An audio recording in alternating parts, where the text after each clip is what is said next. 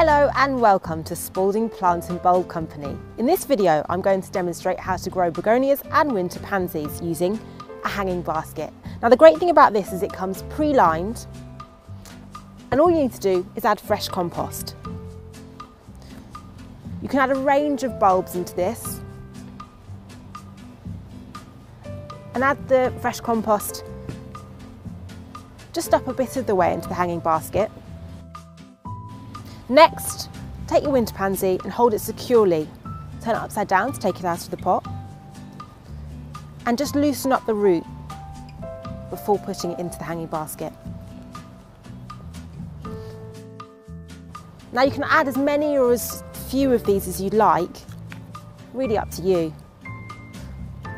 Add up to about 5 depending on the size, more or less.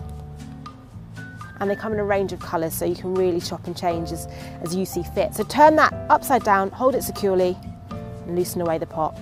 Loosen up those roots. And I'm just going to go with 3 today. Next, add a bit more compost and add it right up to the top of the plant.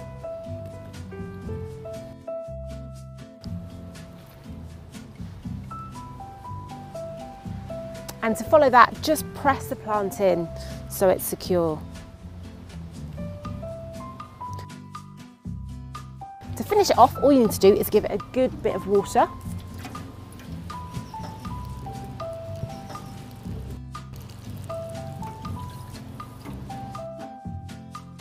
And there you have it, as easy as that. The colourful pansies bring a lot of colour to the winter garden and are at their best when planted in larger groups.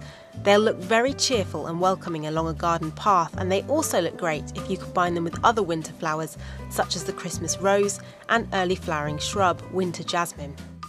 The bloom will last for months through the winter until April.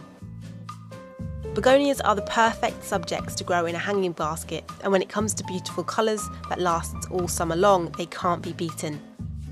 Often the leaves are beautiful, even if the plant's not yet in full bloom. Combine them with ivy and other foliage to add shades of colour to any area of your house and garden that you want to brighten. Try to give it a bright light exposure, but preferably not direct light. Fertilise them often when watering.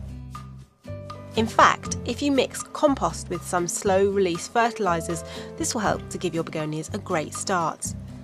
Remember to protect them from frost in severe weather. To find out more, visit spaldingbulb.co.uk.